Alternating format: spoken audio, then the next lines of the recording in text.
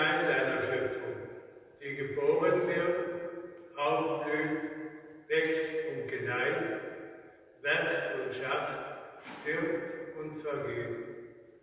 Hilflos stehen wir dem menschlichen Ende, dem Tod gegenüber.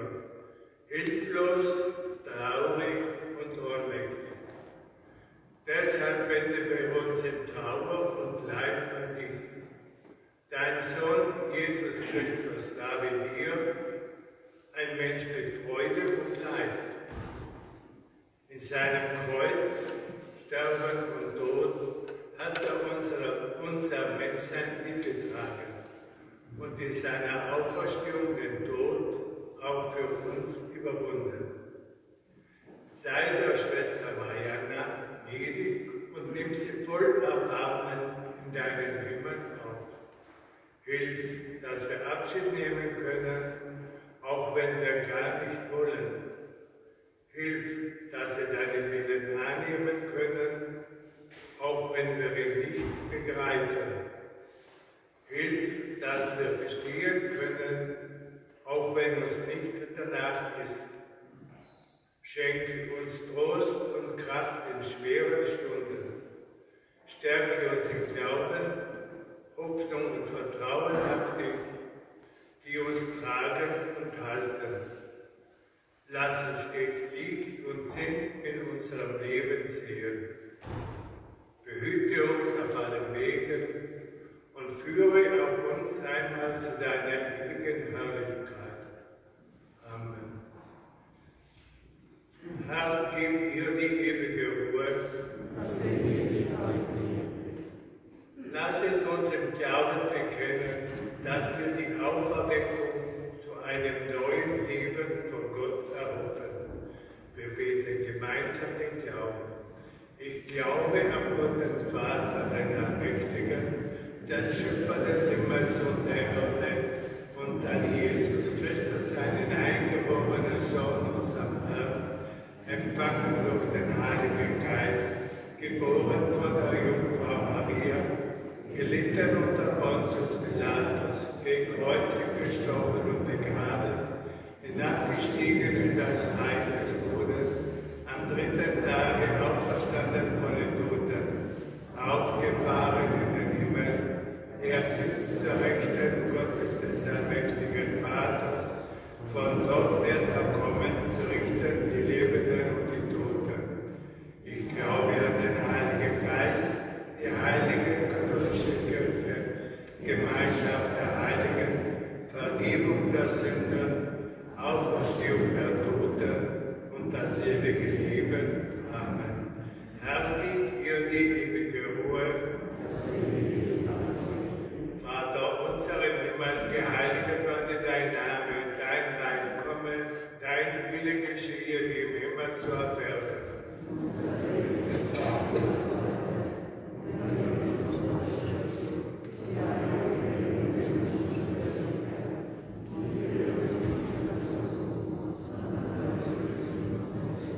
Gegrüßt seist du, Maria, voller Gnade, der Herr ist mit dir, du bist gebenedeit unter den Frauen, und gebenedeit ist die Frucht deines Leibes, Jesus, der in uns den Glauben vermehre.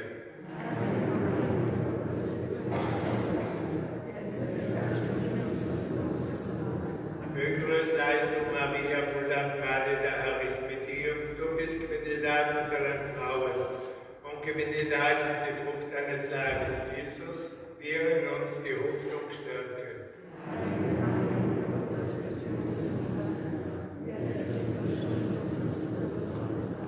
Gegrüßt seist du, Maria, voller Gnade, der Herr ist mit dir, du bist gebenedeit unter den Frauen, und gebenedeit ist die Frucht deines Leibes, Jesus, der in uns die Liebe entzündet.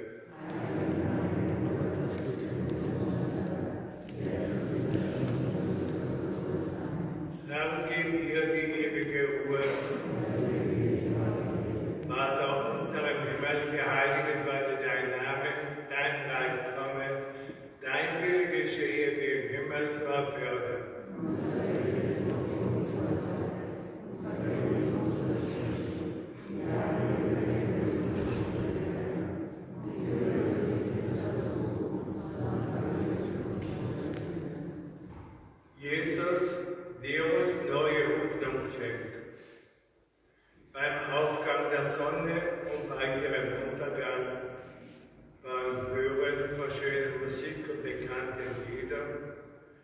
erinnern wir uns an dich. Beim Rauschen der Blätter und in der Schönheit des Herbstes, beim Wehen des Windes und in der Kälte des Winters, erinnern wir uns an dich. Beim Öffnen der Knospen und in der Wärme des Sommers, wenn wir Freude erleben, die wir mit dir so gerne teilen würden, erinnern wir uns an dich. Solange wir leben, wirst auch du leben, weil du für immer ein Teil von uns bist, wenn wir uns an dich erinnern.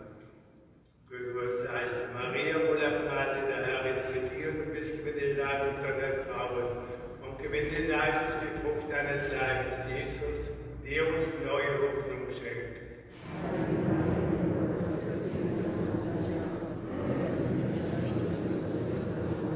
Gegrüßt seist du, Maria, voller Gnade, der Herr ist mit dir, du bist gebenedeit unter den Frauen, und gebenedeit ist die Frucht deines Leibes, Jesus, die uns neue Hoffnung schenkt.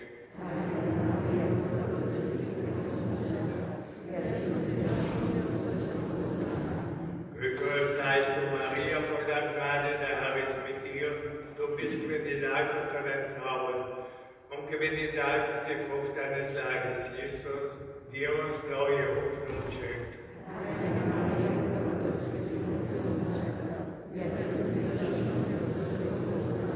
Gegrüßt seist du, Maria, voller Gnade, der Herr ist mit dir, du bist gebenedeit unter den Frauen, und gebenedeit ist die Frucht deines Leibes, Jesus, die uns neue Hoffnung schenkt.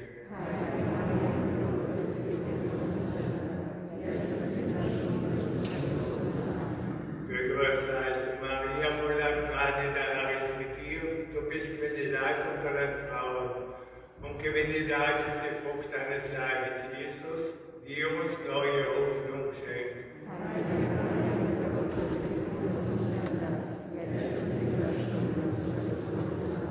Gegrüßt seist du, Maria, voller Gnade, der Herr ist mit dir, du bist gebenedeit unter den Frauen, und gebenedeit ist die Frucht deines Leibes, Jesus, die uns neue Hoffnung schenkt.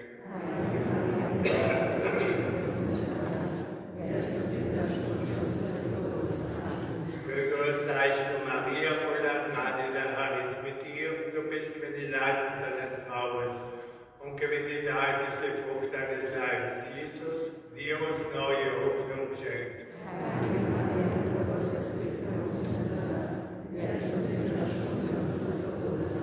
Gegrüßt seist du, Maria, voller Gnade, der Herr ist mit dir, du bist gebenedeit unter den Frauen, und gebenedeit ist die Frucht deines Leibes, Jesus, die uns neue Hoffnung schenkt.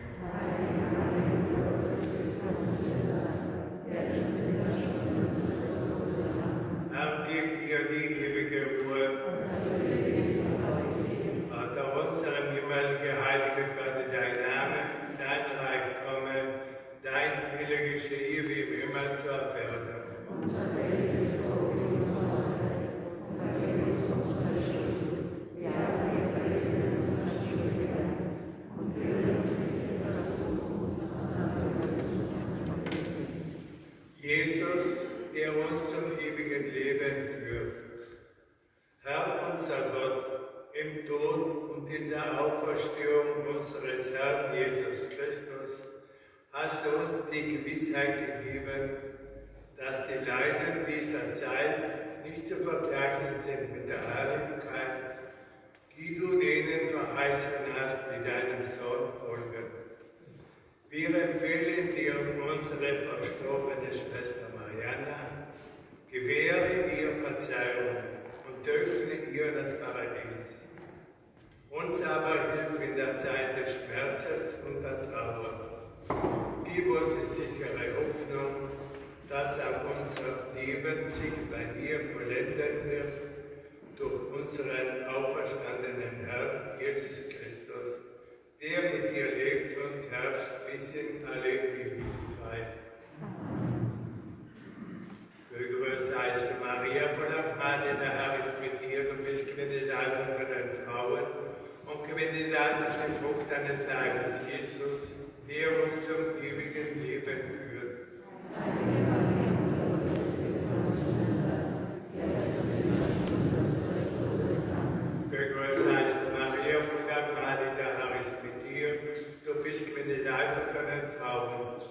und gewinne dadurch die Frucht deines Leibes, Jesus, der uns zum ewigen Leben führt.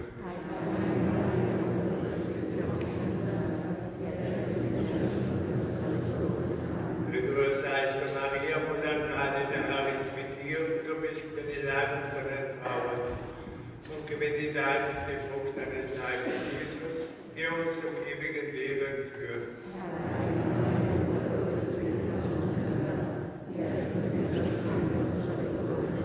Gegrüßt seist du, Maria, voller Gnade, der Herr ist mit dir, du bist benedeit unter den Frauen, und gewinne dadurch die Frucht deines Leibes, Jesus, der uns zum ewigen Leben führt.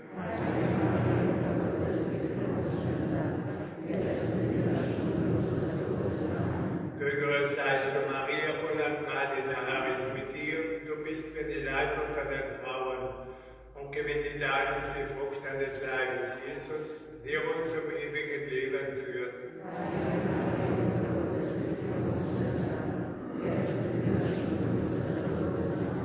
Gegrüßt seist du, Maria, voller Gnade, der Herr ist mit dir, du bist benedeit unter den Frauen, und gewinne dadurch die Frucht deines Leibes, Jesus, der uns zum ewigen Leben führt.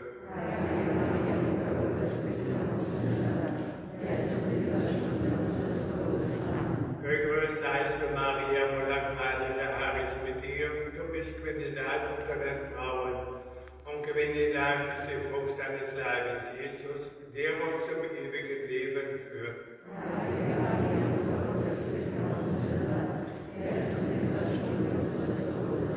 Gegrüßt seist du, Maria, voller Gnade, der Herr ist mit dir, du bist benedeit unter den Frauen, und gewinne dadurch die Frucht deines Leibes, Jesus, der uns zum ewigen Leben führt.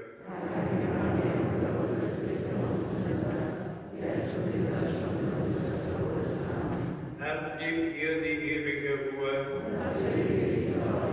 Vater unser im Himmel, geheiligt werde dein Name, dein Reich komme, dein Wille geschehe wie im Himmel so auf Erden. Unser tägliches Brot gib uns heute und vergib uns unsere Schuld, ja, wir vergeben unseren Schuldigern, und führe uns nicht in die Versuchung, sondern erlöse uns von Bösen. Jesus, der uns im Leben begleitet. Keiner wird gefragt, wann es ihm recht ist, Abschied zu nehmen von Menschen, von Gewohnheit, von sich selbst. Irgendwann heißt es, damit umzugehen, den Abschied auszuhalten, ihn annehmen, diesen Schmerz des Sterbens, dieses Zusammenbrechen und neu aufzubrechen. Schau auf alles Gute, das Marianna in ihrem Leben getan hat. Erlöse sie, was sie von ihr trennt, und vollende den Weg, der einst mit der Taufe begonnen hat. Gegrüßt seist du, Maria, voller Gnade, der Herr ist mit dir, du bist benedeit unter den Frauen, und benedeit ist die Frucht deines Leibes, Jesus, der uns im Leben begleitet.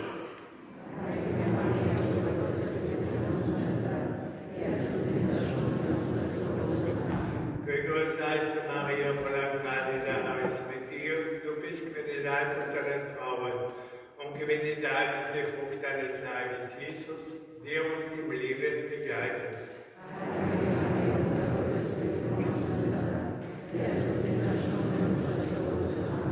Gegrüßt seist du, Maria, voller Gnade, der Herr ist mit dir, du bist benedeit unter den Frauen, und benedeit ist die Frucht deines Leibes, Jesus, der uns im Leben begleitet.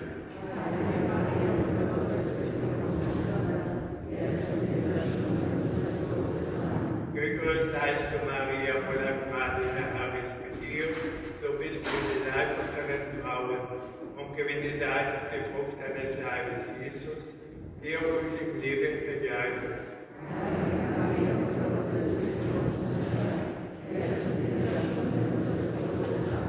Gegrüßt seist du, Maria, voller Gnade, der Herr ist mit dir, du bist benedeit unter den Frauen, und benedeit ist die Frucht deines Leibes, Jesus, der uns im Leben begleitet.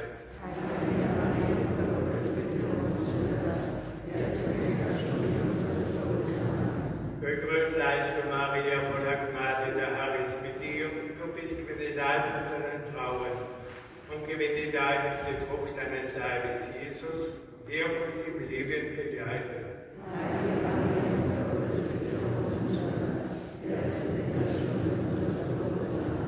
Gegrüßt seist du, Maria, voller Gnade, der Herr ist mit dir, du bist gebenedeit unter den Frauen und gebenedeit ist die Frucht deines Leibes, Jesus, der uns im Leben begleitet.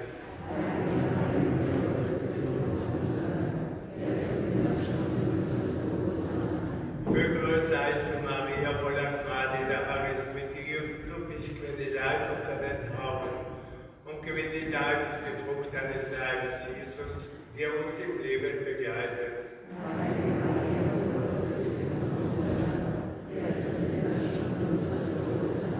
Herr, gib ihr die ewige Ruhe. Vater unser im Himmel, geheiligt werde dein Name, dein Reich komme, dein Wille geschehe wie im Himmel, so auf Erden. Unser tägliches Brot gib uns heute und vergib uns unsere Schuld, ja, wir vergeben unsere Schuldigen, und führe uns nicht in Versuchung, sondern lass uns von Bösen. Jesus, der für uns am Kreuz gestorben ist. Herr und Gott, ich spüre, mit dem Tod ist nicht alles zu Ende. Niemand stirbt für alle Zeit. Kein Gedanke wird umsonst gedacht, kein Wort umsonst gesprochen, kein Lied umsonst gesungen, keine Ohnmacht umsonst empfunden, kein Leben umsonst gelebt, kein Mensch lebt vergebens. Darum legen wir voll Vertrauen Leben und Sterben in deine Hände. Gegrüßt seist du, Maria, voller Gnade, der Herr ist mit dir, du bist gebenedeit unter den Frauen und gebenedeit ist die Frucht deines Leibes, Jesus, der für uns am Kreuz gestorben ist.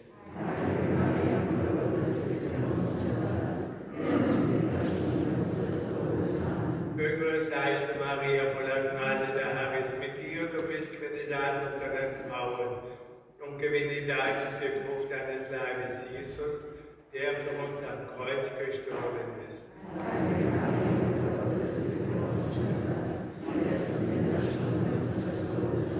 Gegrüßt seist du, Maria, voller Gnade, der Herr ist mit dir, du bist gebenedeit unter den Frauen und gebenedeit ist die Frucht deines Leibes, Jesus, der für uns am Kreuz gestorben ist.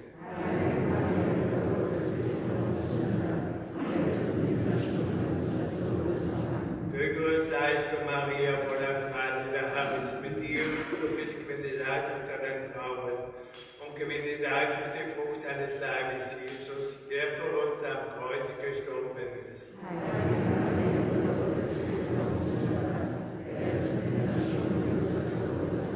Gegrüßt seist du, Maria, voller Gnade, der Herr ist mit dir, du bist gebenedeit unter den Frauen und gebenedeit ist die Frucht deines Leibes, Jesus, der für uns am Kreuz gestorben ist.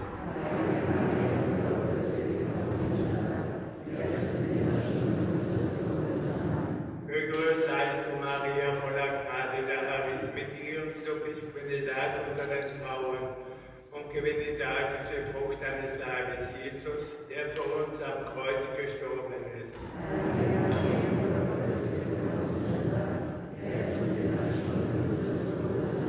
Gegrüßt seist du, Maria, voller Gnade, der Herr ist mit dir, du bist gebenedeit unter den Frauen und gebenedeit ist die Frucht deines Leibes, Jesus, der für uns am Kreuz gestorben ist.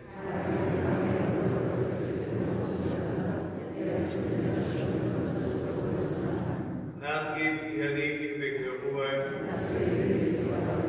Vater unser im Himmel, geheiligt werde dein Name, dein Reich komme, dein Wille geschehe wie im Himmel, so auf Erden. Unser tägliches Brot gib uns heute und vergib uns unsere Schuld, ja, wir vergeben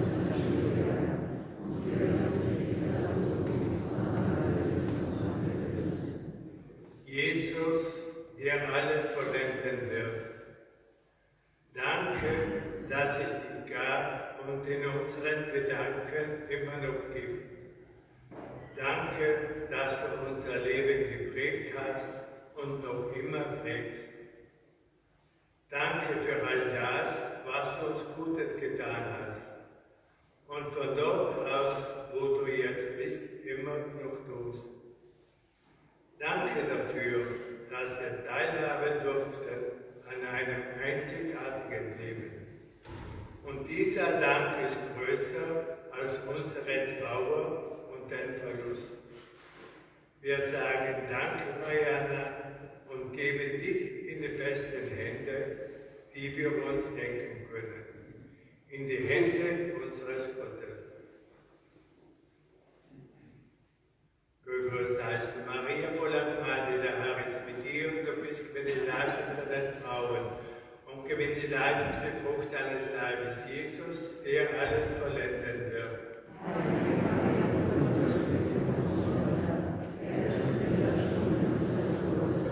Gegrüßt seist du, Maria, voller Gnade, der Herr ist mit dir, und du bist benedeit unter den Frauen, und gebenedeit ist die Frucht deines Leibes, Jesus, der alles vollenden wird.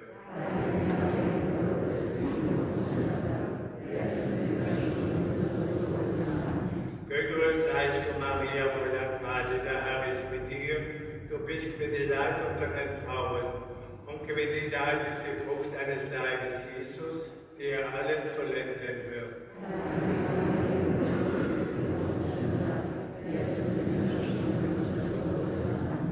Gegrüßt seist du, Maria, voller Gnade, der Herr ist mit dir, du bist benedeit unter den Frauen, und gebenedeit ist die Frucht deines Leibes, Jesus, der alles vollenden wird.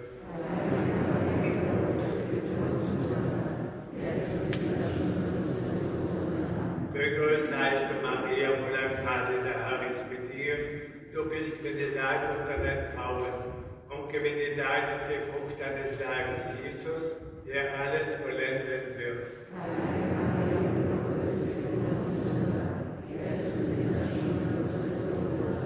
Gegrüßt seist du, Maria, voller Gnade, der Herr ist mit dir, du bist benedeit unter den Frauen, und gebenedeit ist die Frucht deines Leibes, Jesus, der alles vollenden wird.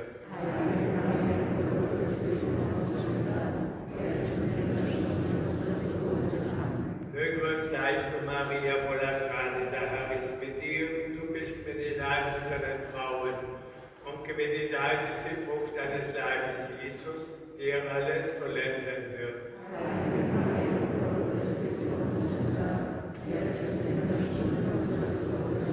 Gegrüßt seist du, Maria, voller Gnade, der Herr ist mit dir, du bist benedeit unter den Frauen, und gebenedeit ist die Frucht deines Leibes, Jesus, der alles vollenden wird.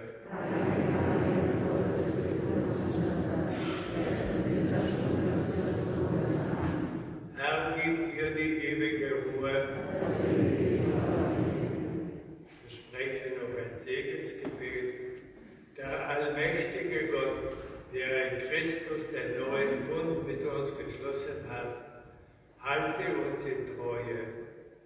Er verzeihe uns und allen Verstorbenen, was wir aus menschlicher Schwäche an Schuld auf uns geladen haben. Herr, segne uns und behüte uns.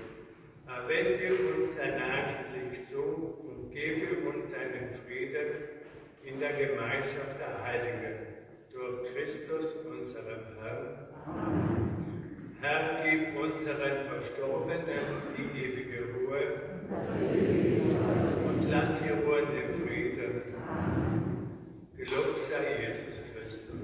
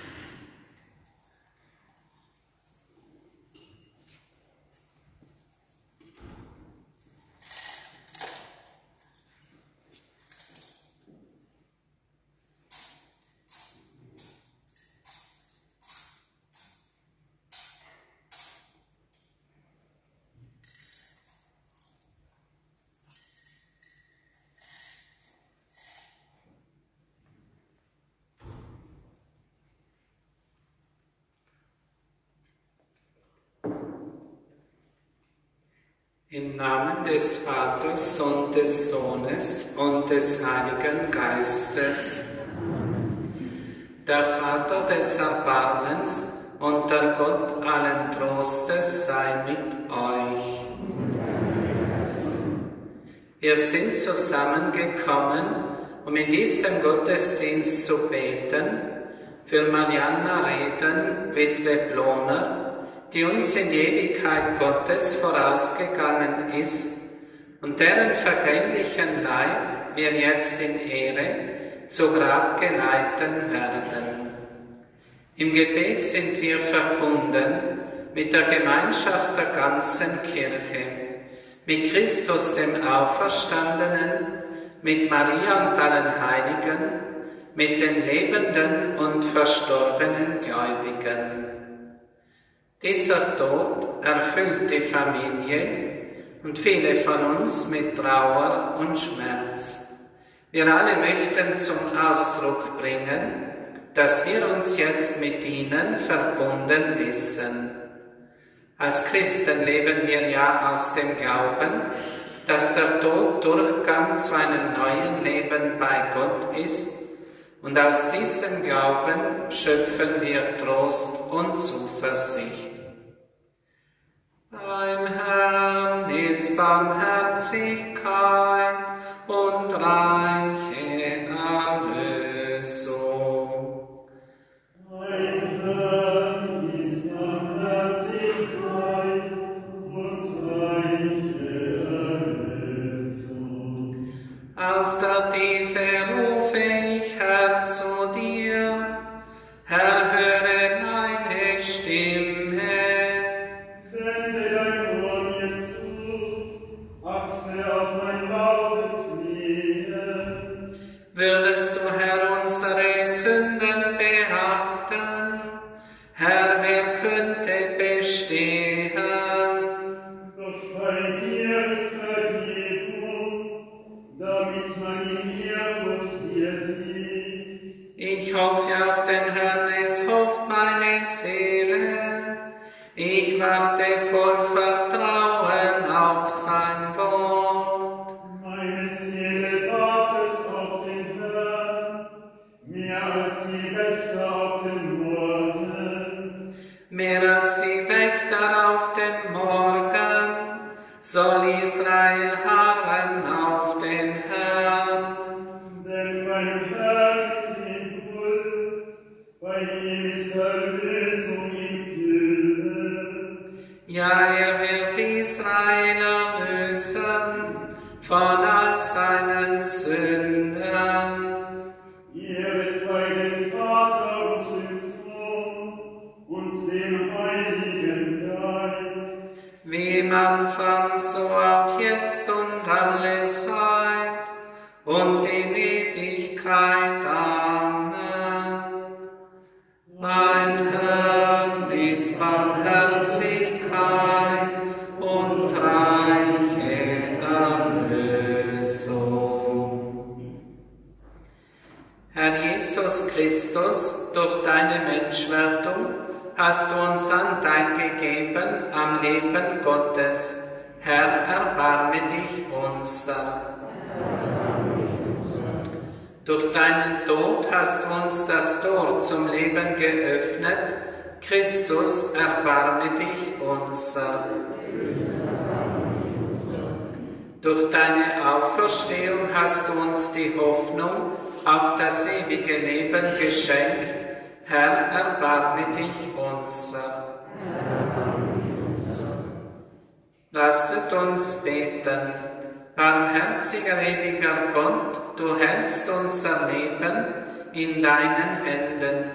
Höre auf unser Gebet und sei der Liebe Christi willen unserer Schwester Marianna gnädig. Schau nicht auf ihre Fehler und Sünden, sondern schenk ihr aus Liebe und aus Erbarmen die Vollendung des Lebens. Lass uns alle zur Auferstehung gelangen, durch Christus, unseren Herrn.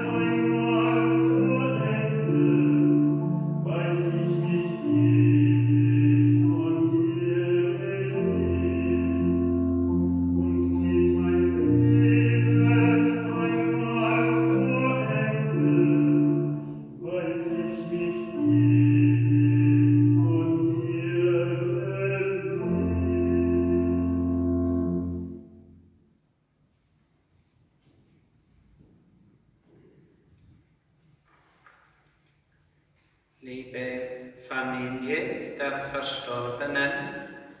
Liebe Angehörige, liebe Trauergemeinde, wenn wir vor dem Sarg eines lieben Menschen stehen, dann wird uns deutlich, was es heißt, diesen Menschen loslassen und hergeben zu müssen.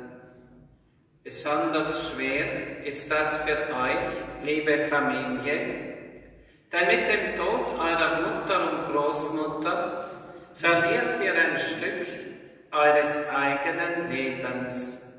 Einen Menschen, dem ihr ganz nahe gestanden seid, mit dem ihr einen großen Teil des Lebensweges gegangen seid, mit dem ihr viele persönliche und glückliche Stunden geteilt habt. So schauen wir jetzt auf das Leben dieser verstorbenen Mutter und hören den Lebenslauf.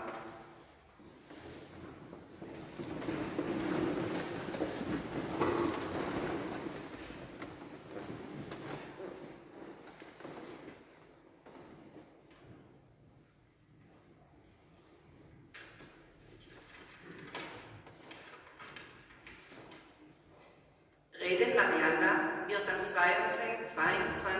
April 1929 in Ohland als zweites von 7 Kindern geboren. Sie ist die einzige Tochter vom Oberriedelhof. Als solche unterstützt sie ihre Mutter bei der Hausarbeit und versorgt ihre Brüder mit Strick- und Näharbeiten.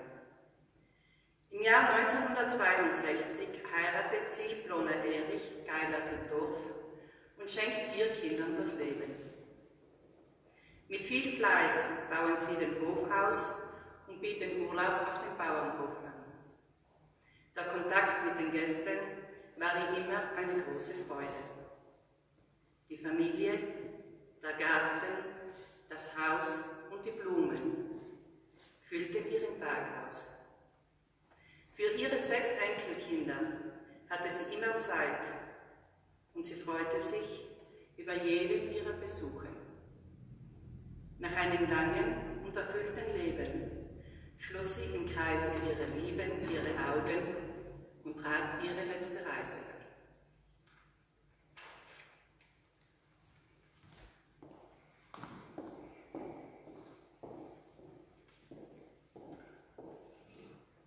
Lasset uns beten.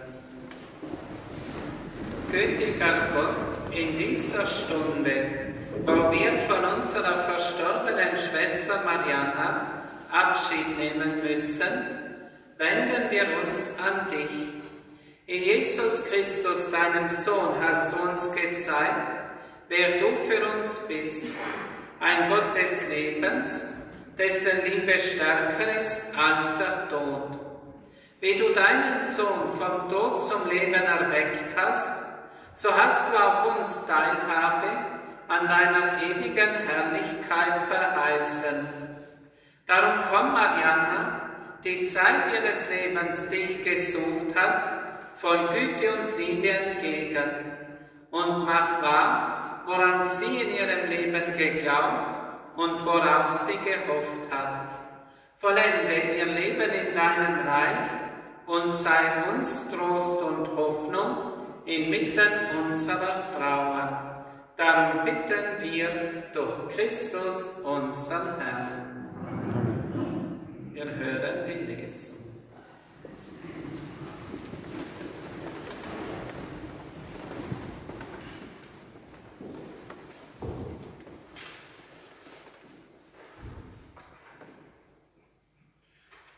Lesung aus dem Buch der Klagelieder.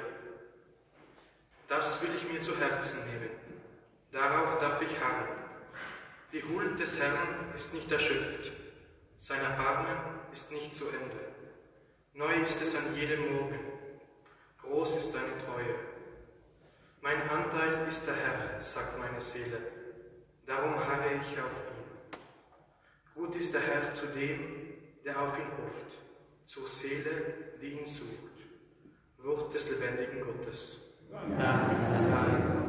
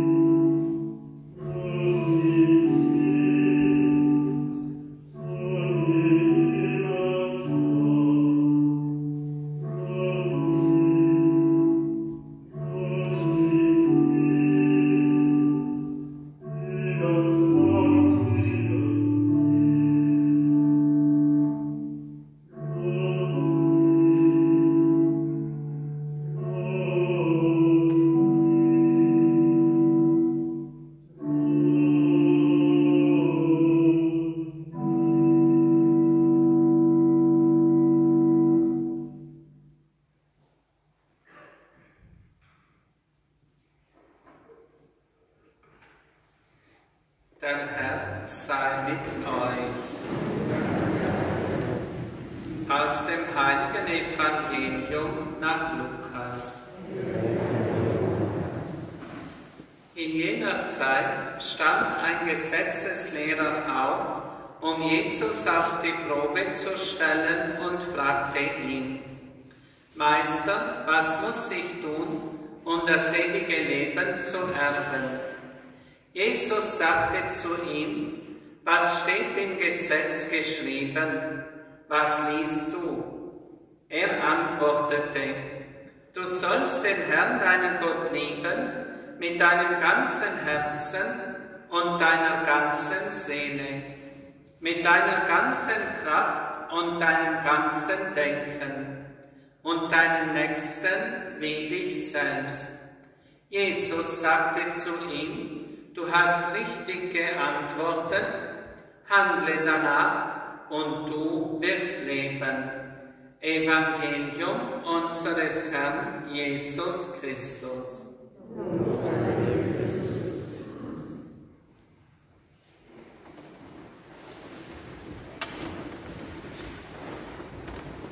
Liebe Familie der Verstorbenen, liebe Angehörige, liebe Trauergemeinde. In unserem Leben gibt es immer wieder Abschiede. Wir müssen von Menschen, aber auch von Dingen und von lieben Gewohnheiten Abschied nehmen. Und bei jedem dieser Abschiede spüren wir die Zerbrechlichkeit, die Vergänglichkeit des Lebens. Wir können nichts festhalten, keinen Moment des Glücks, keine noch so schöne Begegnung, keinen lieben Menschen.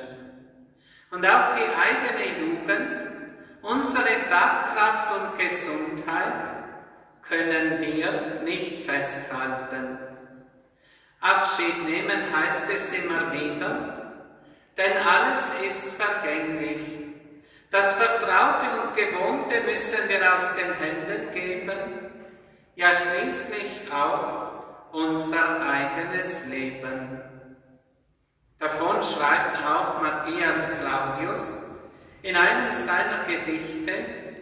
Dort heißt es: Der Mensch lebt und besteht nur eine kleine Zeit, und alle Welt vergeht mit ihrer Herrlichkeit. Es ist nur einer ewig und an allen Enden, und wir in seinen Händen.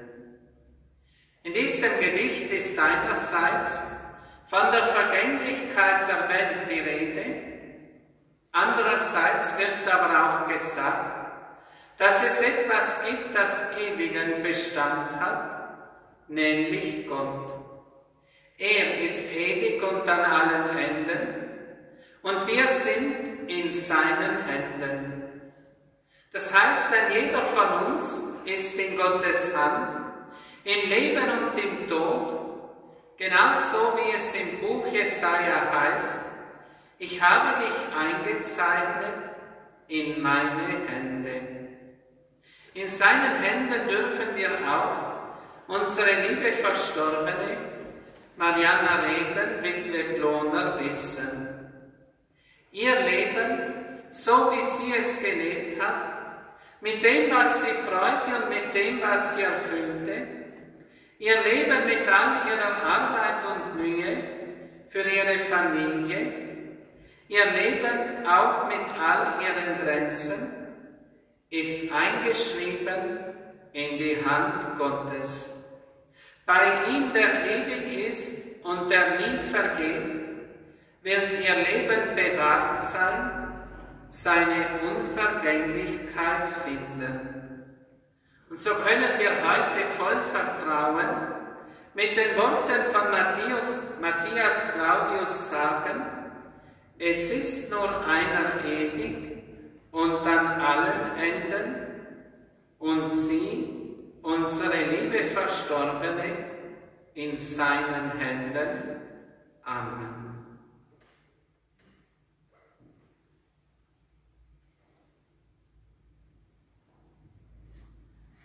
Wir beten die Fürbitten.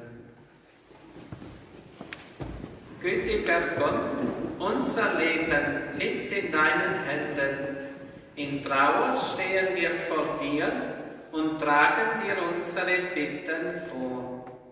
Gott des Lebens, du kennst die Geschichte jedes einzelnen Menschen und hast auch im Leben unserer Oma einen wichtigen Platz eingenommen. Lohne du unserer Oma alles Gute und wandle, was unvollendet bleibt. Wir bitten dich, erhöre uns. Lieber Gott, immer wenn wir bei unserer Oma waren, empfing sie uns mit ihrem warmen Lächeln und großer Freude. Mit großem Interesse nahm sie in unserem Leben teil und wir fühlten uns bei ihr sehr wohl.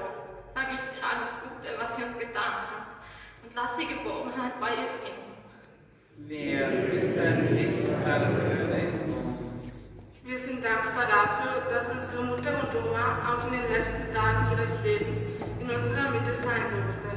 So konnte sie im Kreise ihrer Lieben ihre letzte Reise antreten. Lieber Gott, dass du sie nun gemeinsam mit dir im Leben machen, Ruhe finden bei dir. Wir bitten dich, erhöre uns. Unserer lieben Mutter und Oma war die Verbundenheit in der Familie sehr wichtig. Guter Gott, hilf uns besonders in der Zeit der Trauer, füreinander da zu sein und führe uns immer wieder in wohltuende Begegnungen zusammen. Wir bitten dich, erhöre uns. Herr unser Gott, du hältst unser Leben in deinen Händen, dir vertrauen wir uns an, heute und in Ewigkeit.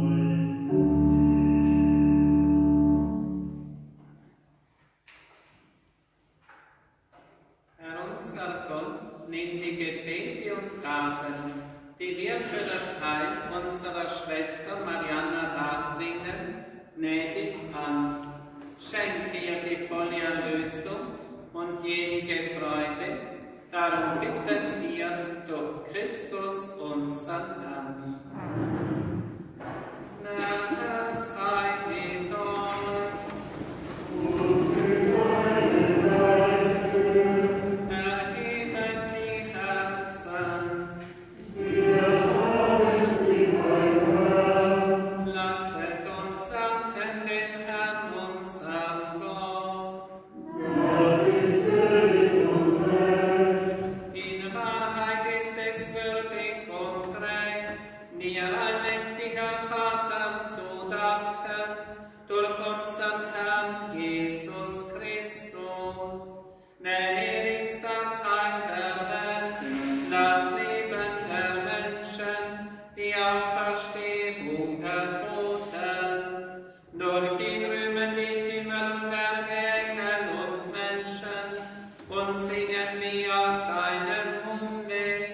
das Lob deiner Herrlichkeit.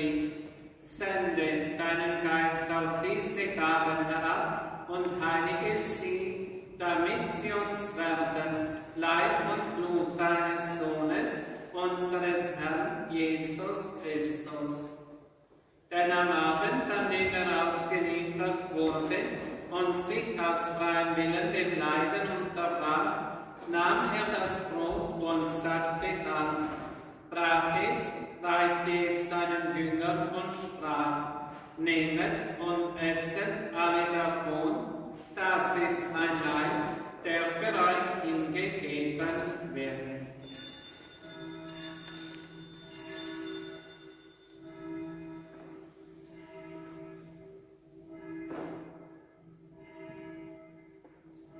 Ebenso nahm er nach dem Mahl den Kelch, dankte wiederum, reichte ihn seinen Jüngern und sprach: Nehmet und trinket alle daraus, das ist der Kelch des neuen und ewigen Bundes, mein Blut, das für euch und für alle vergossen wird, zur Vergebung der Sünden. Tut dies zu meinem Gedächtnis.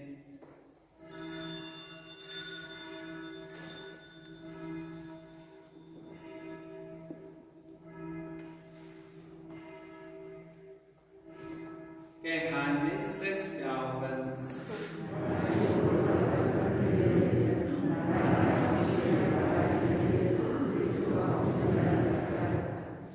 Darum, gütiger Vater, feiern wir das Gedächtnis des Todes und der Auferstehung deines Sohnes und bringen dir so das Brot des Lebens und den Kelch des Heiles dar. Wir danken dir, dass du uns berufen hast, vor dir zu leben und dir zu dienen. Wir bitten dich, schenke uns Anteil an Christi Leib und Blut und lass uns eins werden durch den Heiligen Geist. Gedenke deiner Kirche auf der ganzen Erde und vollende dein Volk in der Liebe. Vereint mit unserem Papst Franziskus, unserem Bischof Ivo und allen Bischöfen, unseren Priestern und Diakonen, mit allen, die zum Dienst in der Kirche bestellt sind. Erbarme dich unserer Schwester Marianna, die du aus dieser Welt zu dir gerufen hast. Durch die Taufe gehört sie Christus an, ihm ist sie gleich geworden im Tod, lass sie mit Christus zum Leben auferstehen. Gedenke aller unserer Brüder und Schwestern, die gestorben sind, in der Hoffnung, dass sie auferstehen. Nimm sie und alle, die in deiner Gnade aus dieser Welt geschieden sind, in dein Reich auf, wo sie dich schauen von Angesicht zu Angesicht. Vater, erbarme dich über uns alle, damit uns das ewige Leben zuteil wird. In der Gemeinschaft mit der seligen Jungfrau und Gottes Mutter Maria, mit dem Apostel Matthias und allen deinen Aposteln und mit allen, die bei dir Gnade gefunden haben von Anbeginn der Welt, dass wir dich loben und preisen durch deinen Sohn Jesus Christus. Durch ihn und mit ihm und in ihm ist dir Gott, allmächtiger Vater, in der Einheit des Heiligen Geistes, alle Herrlichkeit und Ehre, jetzt und in Ewigkeit. Amen. Wir haben den Geist empfangen, der uns zu Kindern Gottes macht, darum beten wir voll Vertrauen. Vater unser im Himmel, geheiligt werde dein Name, dein Reich komme, dein Wille geschehe, wie im Himmel so auf Erden. Unser tägliches Brot gib uns heute und vergib uns unsere Schuld, wie auch wir vergeben unseren Schuldigern, und führe uns nicht in Versuchung, sondern erlöse uns von dem Bösen. Erlöse uns, Herr allmächtiger Vater, von allem Bösen und gib Frieden in unseren Tagen. Komm uns zu Hilfe mit deinem Erbarmen, bewahre uns vor Verwirrung und Sünde, damit wir voll Zuversicht das Kommen unseres Erlösers, Jesus Christus, erwarten.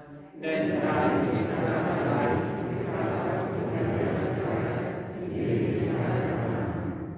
Der Herr hat seinen Aposteln den Frieden verheißen, deshalb bitten wir, Herr Jesus Christus, schau nicht auf unsere Sünden, sondern auf den Glauben deiner Kirche und schenk ihr nach deinem Willen Einheit und Frieden. Dieser Friede des Herrn sei alle Zeit mit euch. Amen.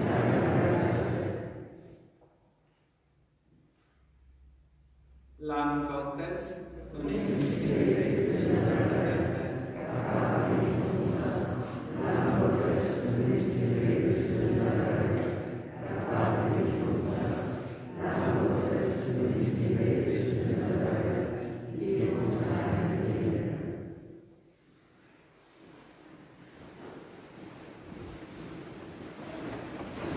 Seht das Lamm Gottes, das hinwegnimmt die Sünde der Welt. Herr, ich bin nicht würdig, dass dein Licht zu meiner Hand, aber schick mein Brot, so wird mein Ziel tun. Wer von diesem Brot isst, wird in Ewigkeit leben.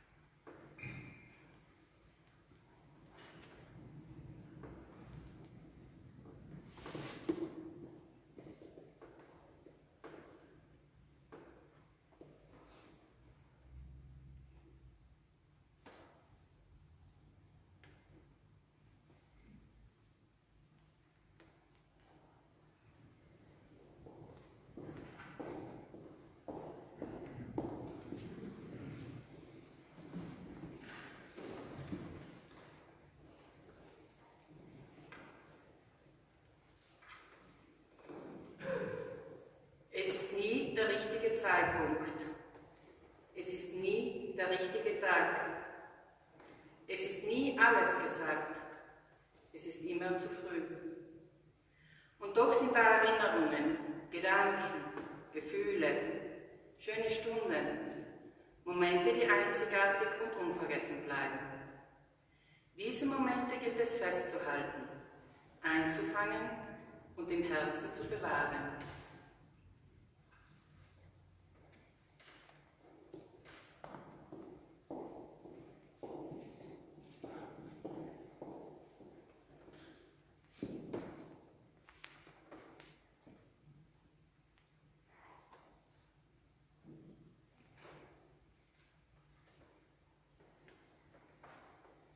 Lasset uns beten.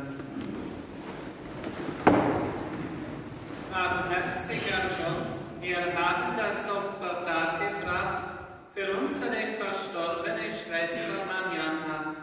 Befreie sie durch dieses Sakrament von aller Schuld und nimm sie auf in dein Licht. Darum bitten wir durch Christus, unseren Herrn.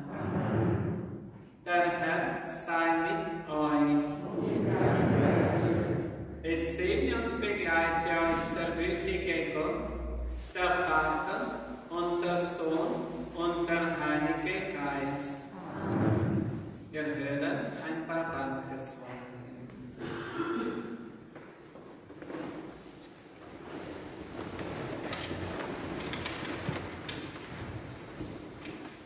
Im Namen unserer Familie danken wir der Hohen Geistlichkeit Pfarrer Verabschiedungsfeier, dem Ministranten und dem Mesner für die würdevolle Gestaltung des Abschiedsgottesdienstes und Gabi für den Aushang am Schaukasten. Dank an Mittermeier Simon für die musikalische Gestaltung. Wir danken dem Vorbeter und dem Grabmacher. Danke für die Nachbarschaftshilfe. Wir danken allen für das Gebet, für die Beileidsbekundungen und tröstenden Worte.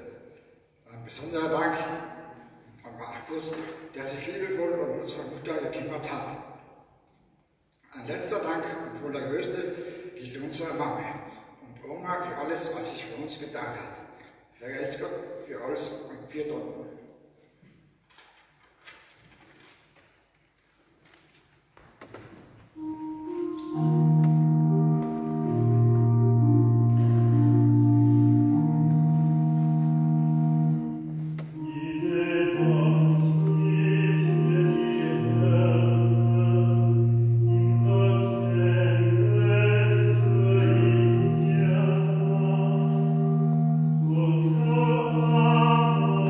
So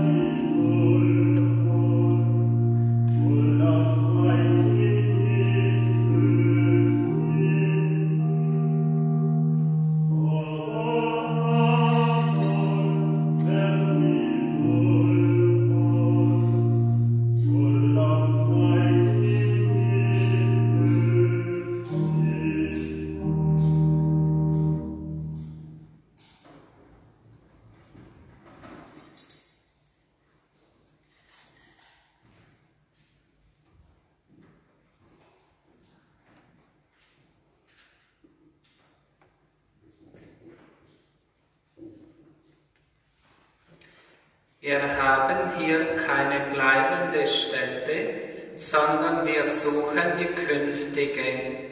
Lasst uns darum den Leib unserer Schwester Marianna zu Grab tragen, in der Hoffnung auf die Auferstehung. Zum Paradiese mögen Engel dich geleiten, bei deiner Ankunft die Märtyrer dich begrüßen und dich führen in die heilige Stadt Jerusalem. Chöre der Engel mögen dich empfangen und durch Christus, der für dich gestorben, von ihres Leben dich erfreuen. Ich hebe meine Augen auf zu den Bergen, woher kommt mir Hilfe?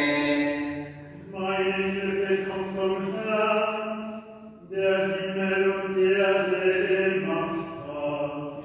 Er lässt deinen Fuß nicht wanken, der dich behütet, schläft nicht.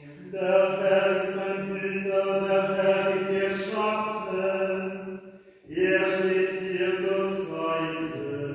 Der Herr behüte dich vor allen Bösen, er behüte dein Leben.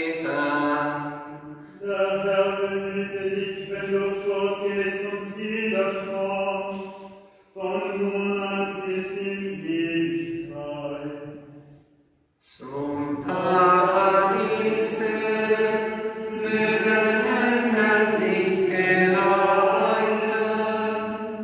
bei deiner Ankunft die Märtyrer dich begrüßen und dich führen in die heilige Stadt Jerusalem. Chöre der Engel mögen dich empfangen und durch Christus, der für dich gestorben, soll ewiges Leben dich erfreuen. Wir nehmen Abschied von unserer Schwester Marianna. Wir tun es im Glauben an die Auferstehung und bitten: Christus nehme sie auf, er hat sie erlöst, er stehe für sie ein beim Vater. Christus leuchte ihr als ewiges Licht, die Liebe aber, die uns mit ihr verbindet, möge fortdauern in der Gemeinschaft der Heiligen. Unser Herz ist erfüllt von der Hoffnung, dass das Leben dieses Menschen über seine irdische Vergänglichkeit hinausgehoben wird und dass er für immer leben darf im Haus unseres Gottes und Vaters. Im Wasser und Heiligem Geist wurdest du getauft, der Herr vollende an dir, was er in der Taufe begonnen hat. Dein Leib war Gottes Tempel, der Herr schenke dir ewige Freude. Von der Erde bist du genommen und zur Erde kehrst du zurück, der Herr aber wird dich auferwecken.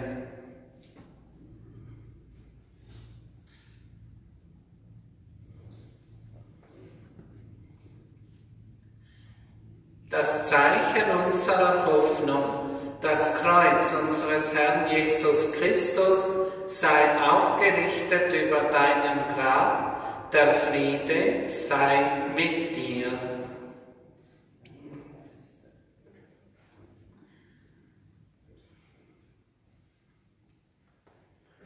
Ich bin die Auferstehung und das Leben.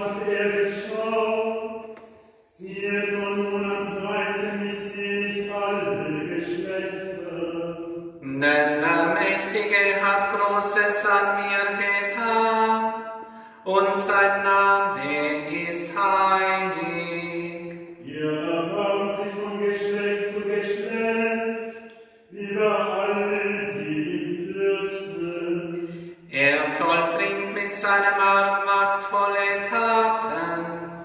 Er zerstreut die im Herzen voll Hochmut sind. Er stürzt die Mächtigen vom Thron und verbricht die Niedrigen. Die Hungernden beschenkt er mit seinen Gaben und lässt die Reichen leer ausgehen. Er nimmt sich seines Knechtes Israel an und denkt an sein Erbarmen. Das er unseren Vätern verheißen hat, Abraham und seinen Nachkommen auf ewig. Ehre sei dem Vater und dem Sohne und dem Heiligen Geiste. Wie im Anfang, so auch jetzt und alle Zeit und in Ewigkeit. Amen. Ich bin die Auferstehung und das Leben. Wer an mich glaubt, der wird leben, auch wenn er gestorben ist. Und jeder, der lebt und glaubt an mich, wird den Tod nicht schauen in Ewigkeit. Gott unser Vater, du bist uns zu jeder Zeit nahe, auch heute. Du kennst und liebst uns, deshalb bitten wir dich. Schenke unserer verstorbenen Schwester Marianna das Leben in Fülle. Lass sie nun erfahren, woran sie geglaubt und woraus sie gelebt hat. Wir bitten dich. Lohne ihr alles Gute, das sie getan hat, jedes gute Wort, alle Wärme und Liebe, die von ihr ausging, und lass sie jetzt Geborgenheit und Frieden bei dir finden. Tröste alle, die durch diesen Tod betroffen sind. Lass die Familie von Marianna, die Menschen, die um sie trauern, erfahren, dass sie ihnen weiterhin nahe ist, und schenke ihnen Dankbarkeit für das Leben mit ihr. All unsere Bitten fassen wir zusammen im Gebet, das der Herr uns gegeben hat. Vater unser im Himmel, geheiligt werde dein Name, dein Reich komme, dein Wille geschehe, wie im Himmel, so auf Erden. Unser tägliches Brot gib uns heute und vergib uns unsere Schuld, wie auch wir vergeben unseren Schuldigern. Und führe uns nicht in Versuchung, sondern erlöse uns von dem Bösen. Denn dein ist das Reich und die Kraft. Lasset uns beten. Herr Jesus Christus, Sohn Gottes, als Mensch geboren aus der Mutter Maria, erbarme dich unserer Schwester Marianna, die du aus der Mitte ihrer Familie weggerufen hast. Vergib dir alle Liebe, die sie geschenkt hat, und lass sie ihrer Familie nahe bleiben durch ihre Fürbitte bei dir. Nimm alle, die sie zurückgelassen hat, in deinen Schutz, der du lebst und herrschest in Ewigkeit. Am Ende dieser Feier empfehlen wir die Verstorbene und uns selbst, Maria, der Mutter des Herrn. Gegrüßt seist du, Maria, voll der Gnade, der Herr ist mit dir. Du bist gebenedeit unter den Frauen, und gebenedeit ist die Frucht deines Leibes, Jesus. Heilige Maria, Mutter Gottes, bitte für uns Sünder, jetzt und in der Stunde unseres Todes. Amen. Herr, gib dir die ewige Ruhe. Herr, lass sie ruhen in Frieden.